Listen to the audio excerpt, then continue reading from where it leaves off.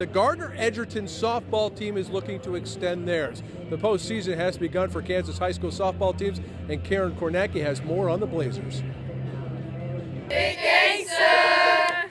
The softball team at Gardner-Edgerton speaks a language all their own.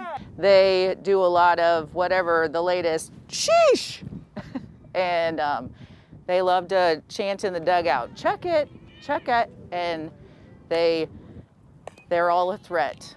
That's what they say. You're a threat. That special language, one of the reasons they're 14-4. I don't really know where we pick up a lot of them. They just kind of come and go. And it's a distraction to the other teammates to throw them off their game. And when would you say that?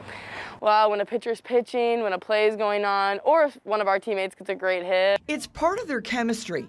Many of them have been teammates since grade school, and they came out of the gate this year dominating. We were winning games 15-0, 23-0, and I think that other teams just realized that, hey, we're a really good team, and now we've become the hunted, and everybody wants to beat us, and they're coming out with their A game. They finished the regular season as the top seed in the Eastern Regional, and now it's time to flex in the playoffs. I'm pretty sure that this is the first time that we've actually been ranked first in any girls' sports. Having that, oh, let's go get that state win and let's just, let's add to the trophy case. Karen Kornacki, KMBC 9 News.